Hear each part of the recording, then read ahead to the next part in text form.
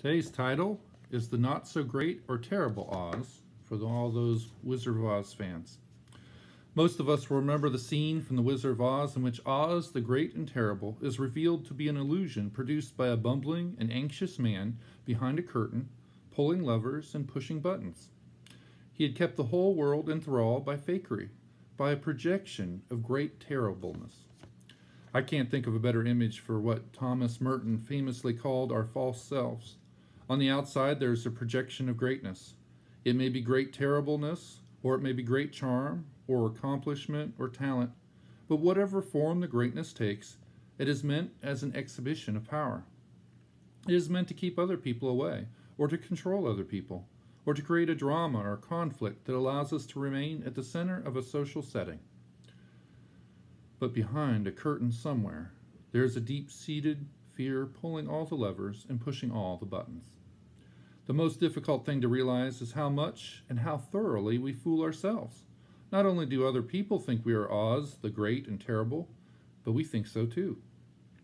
For this meditation, I invite you to be conscious of yourself whenever you are slipping into the Oz, the Great and Terrible mode. This is whenever a feeling of conflict, anger, or contrariness or conscientiousness rises up within you. Whenever you are possessed by thoughts or moods or desires or dreams, whenever you are thick inside, tumultuous, or feeling huge, whenever you feel this way, step back, look at yourself calmly and say, Oz. In saying that one word, you are claiming a true awareness of your false self. You are seeing the powerful illusion that wants to sweep you and others into its energy. And you also see the craven fear that is making the pyrotechnics happen behind the curtains. Seeing all this, you can smile and say Oz. This can be very hard to do. There are times when we desperately yearn to be enraged or carried away in some high mood. This mood makes us feel invulnerable, safe, and big.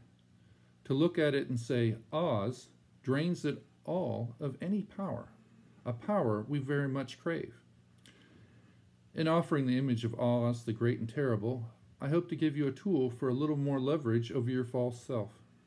Discover the power of the smile in dissolving what appears to be life-threatening drama.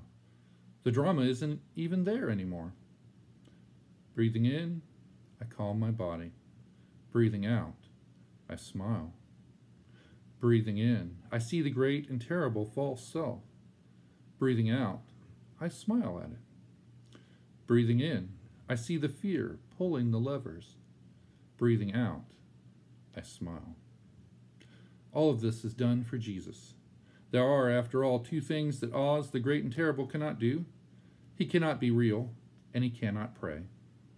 In letting the whole Oz self fall away, we feel our natural being, our soul's essence, in Julian's terms, where we are already praying, already one with God.